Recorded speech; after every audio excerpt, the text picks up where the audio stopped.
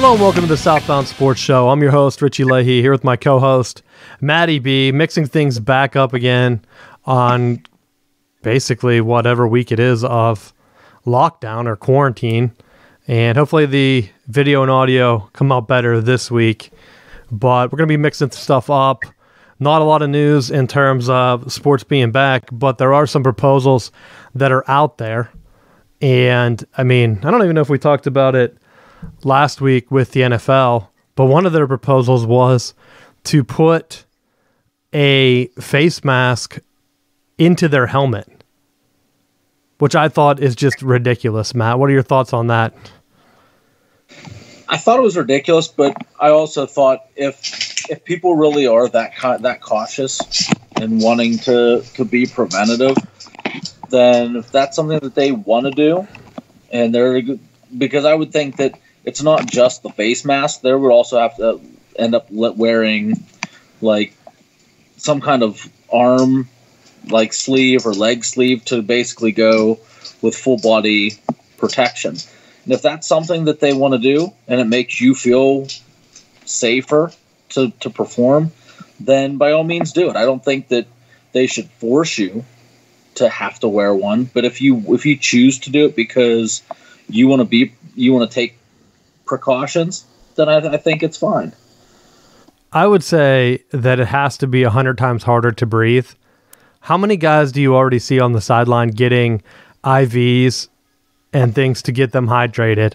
How many more would you see if they had to wear face masks or other coverings in the heat? Because that's going to be when this returns.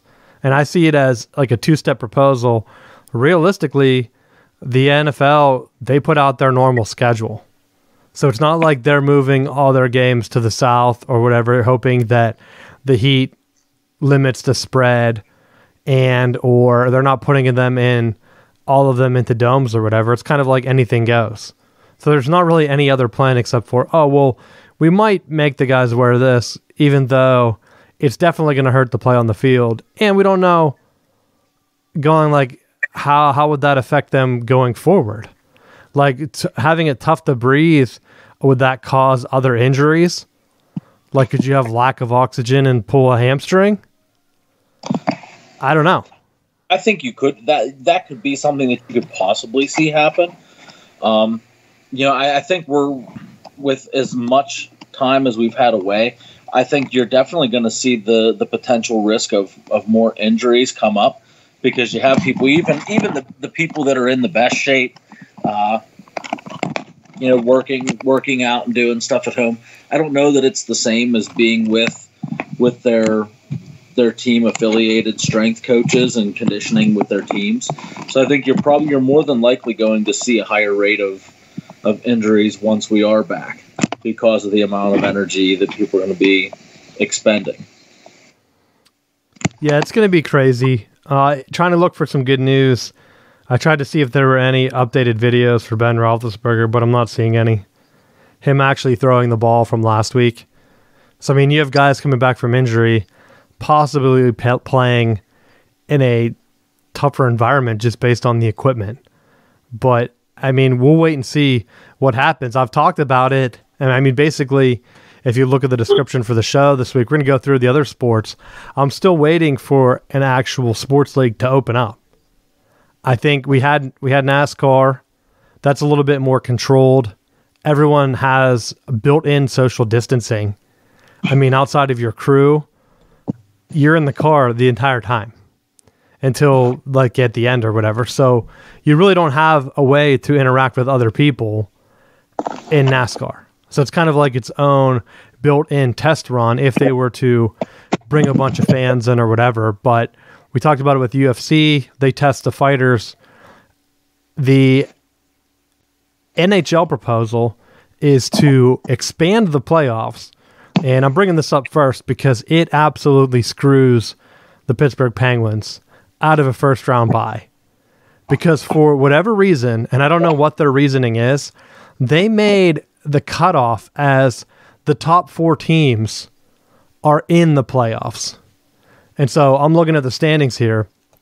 They have Actually, we'll just organize it by conference to make it a little bit easier. You have the Penguins come in at 5th. They have 40 wins. They're 1 win behind the Flyers at 41 and the Capitals at 41. So whenever they drew this imaginary line, they absolutely screwed them. And you could even look at it, like, I don't understand why they're trying to get the 24 teams. Were they looking at how many teams had 70 points or whatever, and then that's where they made their cut? I don't know. Because they could very easily have just had the Pittsburgh be the last team with a bye and then had like a round robin with the other 3. If you look on the West, it's a little bit more of a mix. Like Edmonton's down, they have 83 points, and then Dallas is 82. So even the cut there, you're only 1 point separating them. It's just a really weird cut if you're actually looking at the standings and you say, okay, yeah, that team deserves to be in over, like why does Edmonton get the bye and not Dallas? Did they have an even schedule? Like, I'm not seeing the cutoff here. By the looks of it, if I'm doing my math correct, it looks like Edmonton played 3 more home games. So they're 1 point up, 3 more home contests, whatever. Like, I don't understand why you would make that cut.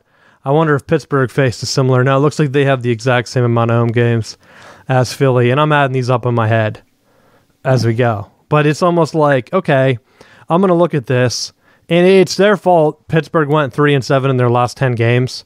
You win one of those, and you're right there, and then you force the NHL to kind of come up with a different strategy. But I'm still baffled at why they thought some of these teams deserve to be in, and if you're just taking a look, they're letting in most of them. So, like, why? You're only eliminating, let's see how they cut this. So you're only eliminating Buffalo, New Jersey, Ottawa, and Detroit from the Eastern Conference, 4 teams. But yet you have Montreal sitting there at 71 points. They're 7 points behind Florida, and they're going to get in? Like, you could easily cut that team out. If you're trying to actually protect the teams, Montreal has no reason to be in the playoffs. It's a joke. That's my final say, is I'm looking at this, and I looked at it earlier, and it annoyed me. Because there's a clear divide between Montreal and Pittsburgh, and now they have to meet in, what is it, a best of 5? Like, they're going to go ahead and do a round. It looks like they're trying to get a home game, or I guess the home round put in Pittsburgh, where they would just play all of the games there. And okay, maybe the Penguins are trying to make up revenue or whatever, and I just don't think they're going to offer to play an extra round. Like, you know what, guys, we've thought about it, and we will play that extra round against Montreal, because I think that's who they would draw. It's just weird, and I hate it. Because if you look at it, I mean, even the teams that made it, in the West, it's a lot closer. Chicago's at 72 points. Arizona's right above them at 74. But it's like, okay, why do some of these teams get a bye, but now Dallas has to play a crappy Blackhawks team? Did they look at markets? Is that what they did? Did they say, okay, Chicago and Montreal, we definitely want them in the playoffs? Because that's what I feel like they made this too big. Like, you just tell them, like, okay, guys, yeah, it sucks, but your team has a losing record. You're not in the playoffs. They could very easily have looked at that and made that the cutoff. Like Arizona, 33-37. Chicago, 32-38. You're out. You are out. You don't have a winning record. Like, you can't tell me you deserve the Stanley Cup or at least a chance to play for it. It's a shortened season. It sucks. Your team has a losing record. You are done. Like, I am sorry. And then same with the East. Like, Montreal, 31-40. Give me a break. Florida is barely above 500. That would have been the other team if I was trying to cut 2 teams out. But you could at least cut one more out. Did they think, okay, well, it has to be an even round? Like, I just don't know the thought process. Because if you're trying to limit games, you're now potentially adding 10 more games to keep those two teams in with piss poor records for no reason. Like, it doesn't have to be an equally balanced thing. There's no predetermined television deal that say, hey, you have to have this many extra games. There just isn't. And now you're putting those extra teams at risk for no reason. And I want NHL to come back. It's just dumb. I mean, what's your take on it? I don't know. To me, I don't know that where you see it as a revenue generator and which cities get to have and which ones don't. I think there's a bigger scheme in all this too that has to be explored, and it's which states are going to allow you to be able to host the contests as well. So I think when you're looking at even some of these destination places, like, I'm surprised that they would even consider Pittsburgh or Pennsylvania as a whole to be a place where they're going to be hosting some of these games, because it just seems like Governor Wolf here is really gun shy with wanting to allow people to get back to normal. And so I think Pennsylvania is going to be one of the states that it's going to take a lot more time to get opened back up as a result of the complications from COVID. I think with some of those other places, like I think we pointed out before the show, some of the southern states right now that are going to be opening at a quicker rate would be better candidates for some of these playoffs to be the hosting cities, just because they're going to be able to allow, even on a small scale, spectators to the games and to be able to get some of that stuff going too. And we might as well circle back around, because I don't even think I hit on it in detail. I'm going to throw out, they listed on the NHL website a bunch of cities that are under consideration. And I'm just going to throw out the Canada ones first, because I'm not familiar on their policies with coronavirus or whatever. So Vancouver, Toronto, Edmonton. So there's 3. But then to your point, you have Pittsburgh, which is heavily locked down. You also have Columbus, which was one of the first states that did the lockdown in Ohio. You have Los Angeles, which still has some of the stricter rules, where they were even saying that some of their colleges wouldn't even be back on campus. And so those are the big 3. You also have Chicago, Dallas, Las Vegas, and Minneapolis, which, like I told you before the show, I'm looking at this. Carolina, they're going to be the 6th seed. Why aren't they getting a chance to host?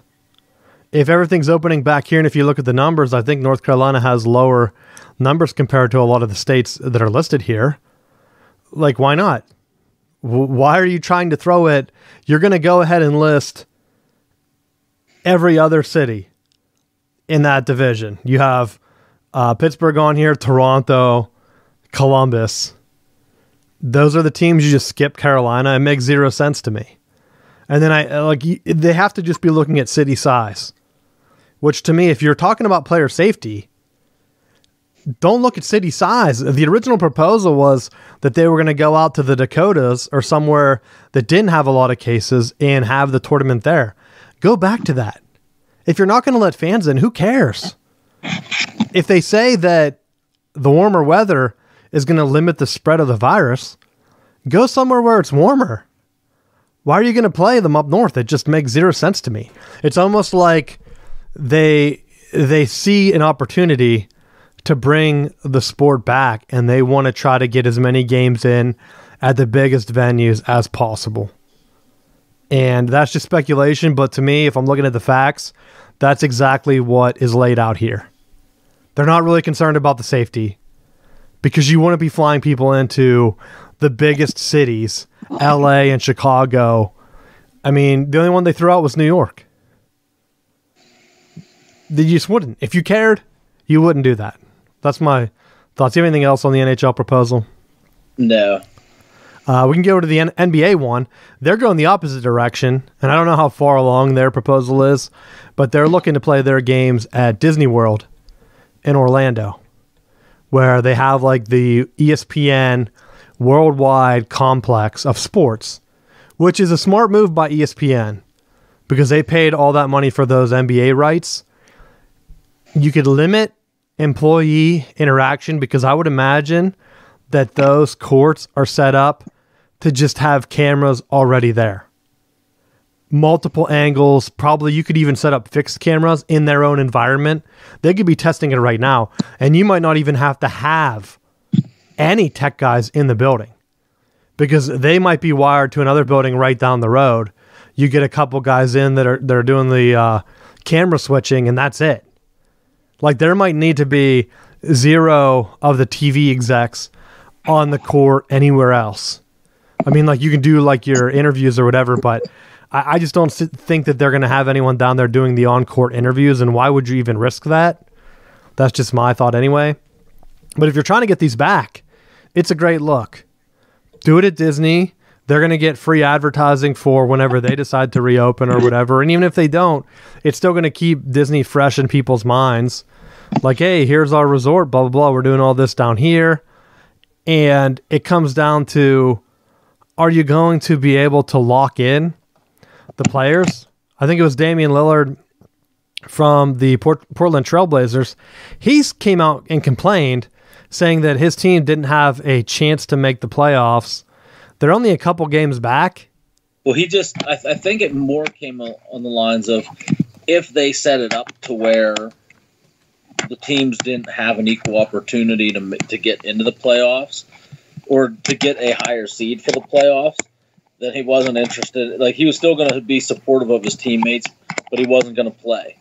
And to that end, I mean, if you're on a team that they're going to shorten your season and it limits your ability to have a higher seed, then it may not be something that you're interested in doing and putting yourself at risk for.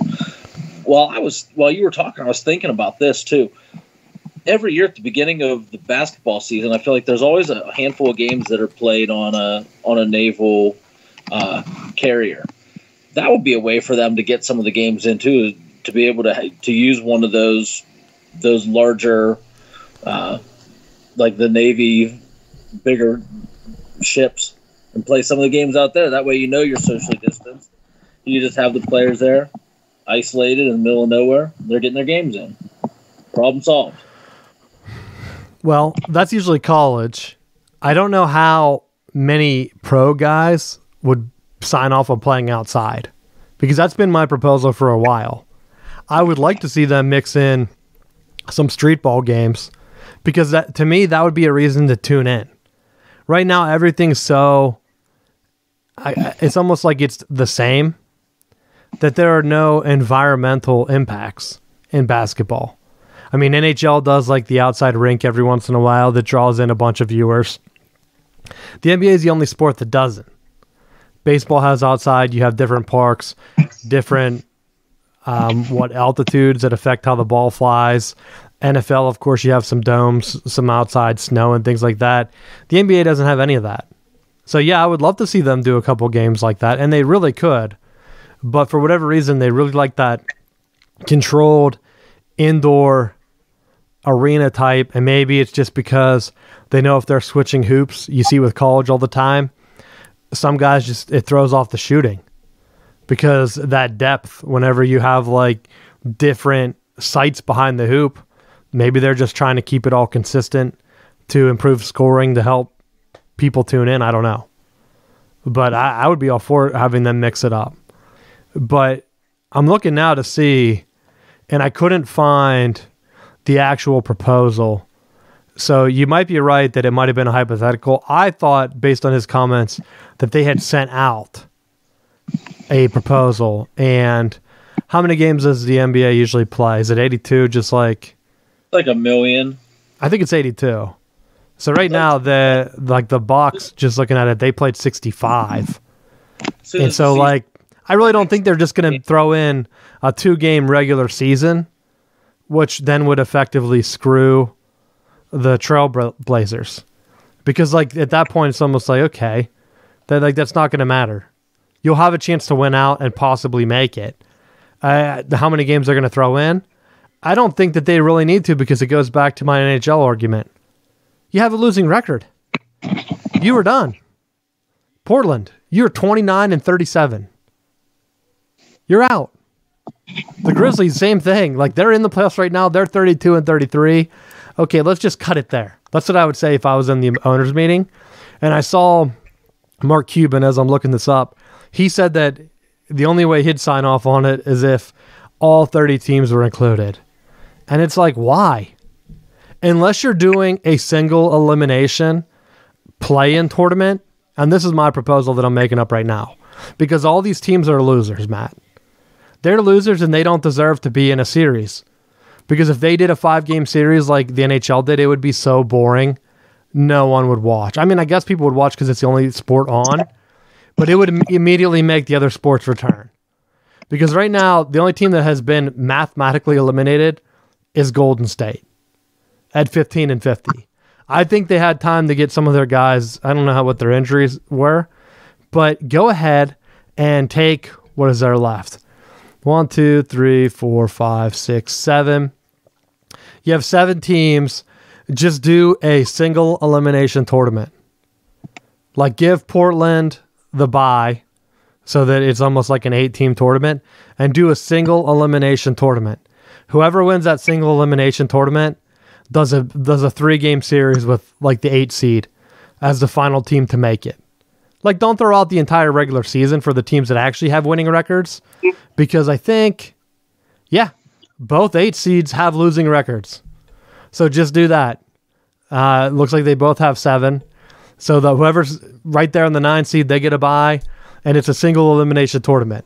Like, could Golden State have everyone healthy, come in on fire, and just make it as an 8 seed? That'd be awesome.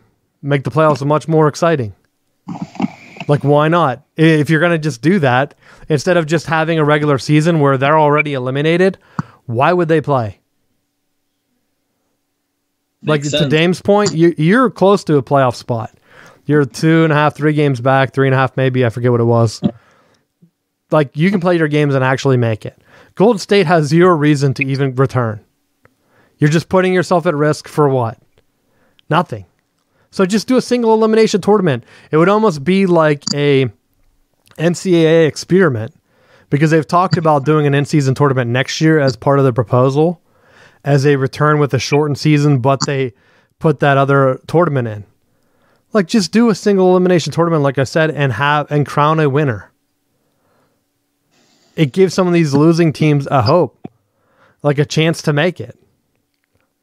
So that's my last thought on that. Do you have anything on them? Nope. I don't see how else you would do with 30 teams. Like, if you try to do like a best of 3 with every team, and then the 1 seed gets a bye, like, it's just messy. Unless you got rid of conferences for this tournament, and then you just seeded from there. But again, it's like, how do you decide how many games each round gets? And does anyone get a bye? Things like that. Just do a single elimination with all the losers. People will tune in because there's no sports. And if you're doing it back-to-back in ESPN studios or whatever, I don't know how many courts they have there, but you could have 2 games on staggered at a time. Have one on ABC, one on ESPN, start them an hour apart. So if one game's a dud, and the second half you just switch back to the other one or whatever, and you just have a weekend full of basketball. And then the next weekend is the 3-game play-in tournament. And then while that's all going on, your top seeds are having a chance to practice, maybe play some scrimmages there or whatever they need to do to get in shape. So it's not a crummy, out of sync matchup for them. But you're not letting the other teams play, so really the only team that would have any game experience would be the 8 seed taking on the 1 seed. And instead of having Los Angeles just blow out Memphis, maybe Memphis gets a game up or 2 because they came back earlier. Might make it more exciting. But that's my proposal. We'll see what happens. These proposals just keep getting pushed back. We're already at the end of May. Nothing has happened. But it's important that they're having, because the more discussions that you have, the more you're pushing different points, the closer you're getting to actually having something come into play. You know, to me, looking at yesterday and a lot of the places that were doing things for Memorial Day, as people were gathering and doing more things, and you're not seeing the increased numbers of infected patients and people spreading COVID, I think you're going to end up seeing more places be willing to open stuff up and get things going again. Yeah, I've been saying all along, once something opens up, everything's going to start going again. And so that's why you don't want to get into any weird situations with, like, I think you play the playoffs and that's it for some of these sports.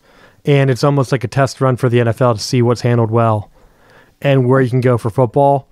And then they can adjust their other seasons next year, like the NBA and NHL. They've already had out like shortened proposals or maybe starting at Christmas or whatever.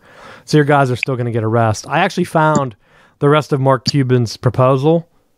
So he says, which I already hate it, they're going to play 5 to 7 regular season games. So like Lillard complained about not being able to make it. He would be able to make it because that's enough to get them in. He says that actually only 2 teams at the beginning, Minnesota and Golden State, would be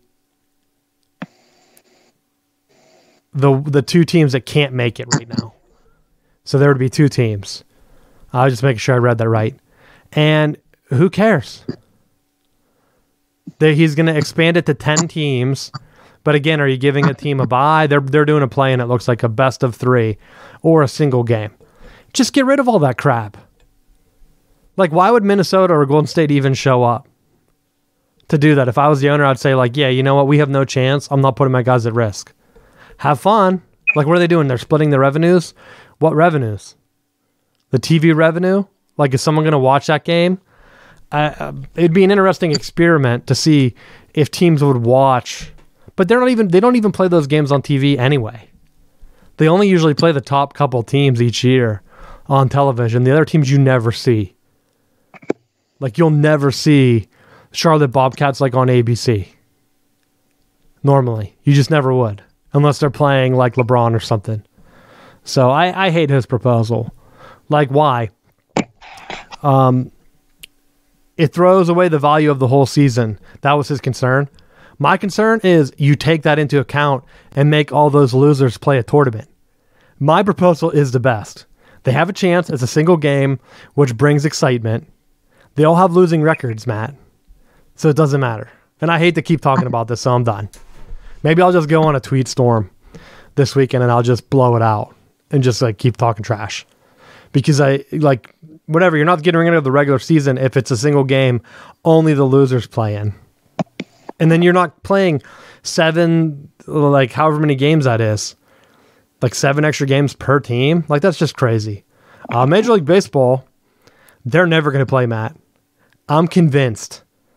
Because their latest proposal is to cut salaries from their best players. Why? Who would sign off on that? I mean, like, if I'm looking at it and they tried to do the player split and then they started to throw out the higher number. Because like last week we talked about the narrative from the owners is that they're going to be losing money every game they play because there's not going to be fans in the stadium. But you know what, Matt? They also don't have to pay vendors and all these other operating costs. Did they factor that into how much money they're losing? Are they still paying those people? Will they be there? St. Louis committed to paying those people. At least the Cardinals did. So I don't know if the other teams are following suit, but I did read that and I thought that's one of the reasons why there are times where I would like the Cards to spend some more money to try to upgrade some positions and things like that. I understand that at times that's why they're not willing to commit that money, because they're also willing to step up and do the right thing and help people that are depending on those paychecks. So I thought that was a good thing for them. And I'm not trying to knock what they're doing. I just think that when you're looking at how much revenue they bring in, like St. Louis brought in $383 million last year. That's enough to pay them and then not have them show up at the stadium for no reason. Yeah. Like, they're not going to be losing money this year if they don't bring them in to pay them extra. You know what I mean? Like, just based on their revenues last year, each team has enough to just play with no fans and then don't have any of those stadium costs. You just pay the unemployment or whatever. So I wouldn't be shocked if it came back.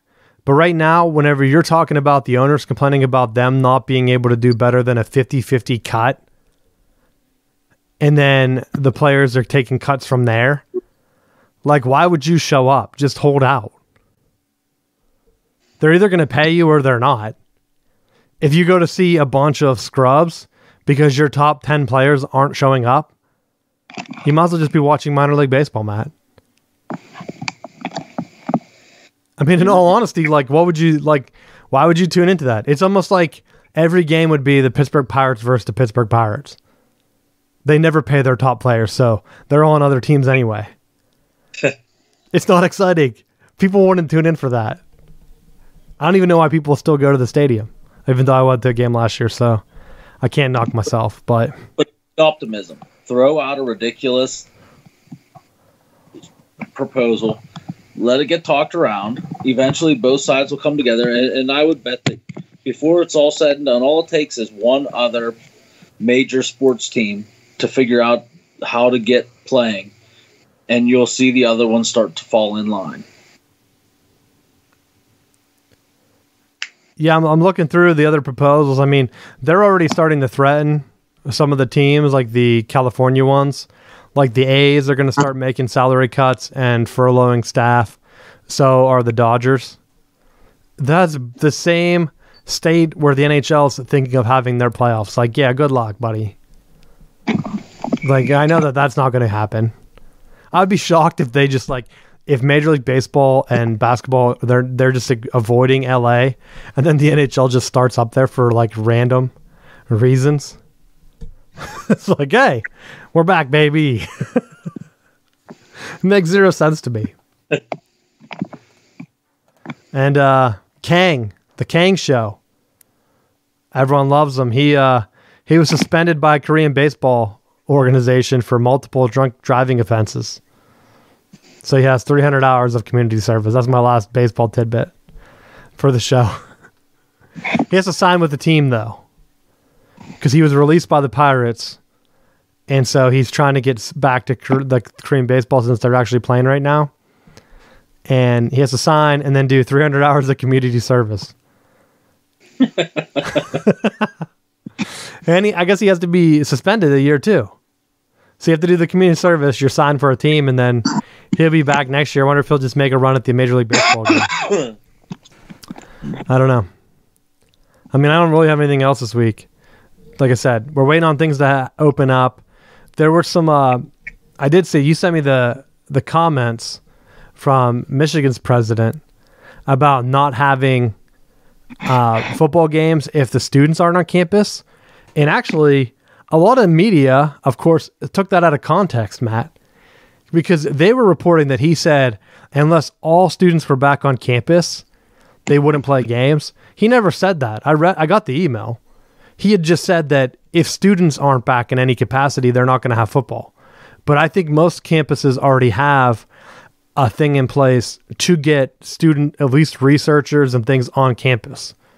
So it was really weird that a lot of the bigger newspapers wrote that he was saying that all students had to be back on campus, because that still that doesn't make any sense at all. Because I would imagine that most universities are going to do a hybrid where if you're doing labs, you have to be on campus. But if you're just taking freshman lectures, why would you have to be there? It makes zero sense. So you're not going to have the full libraries and things open. I saw some were saying that students, that if they did that, they went through a hybrid approach, and I forget who, but someone was doing a study where if they went to a hybrid approach, they would be able to give residents that needed to be on campus their own dorm room to do the social distancing thing, because you'd be able to split it, where students that are mostly taking lectures and stuff, then they would be converted to online. And I think that that's a fair proposal, and a lot of universities will open up following that same plan. Students that need to be there get their own room. Anyone else, then they can kind of fill up as needed. Maybe they do they draw up by class, where if you're a senior, and they have empty rooms, you can come on in, or if you have your own apartment or whatever, they'll give you that split option, because I've taken classes like that in the past where you can go to class, but if not, it's recorded and you can just watch it online, and you just sign in with your email or whatever, and it checks it off that you've been there, like you've watched the class. And so, like, what's the difference? So I saw that was taken out of context. Kind of annoyed me, because it is almost like they're looking for a way to try to bring football down when that was definitely not what was intended. So, anything else you have? Nope. Just stay safe, stay active.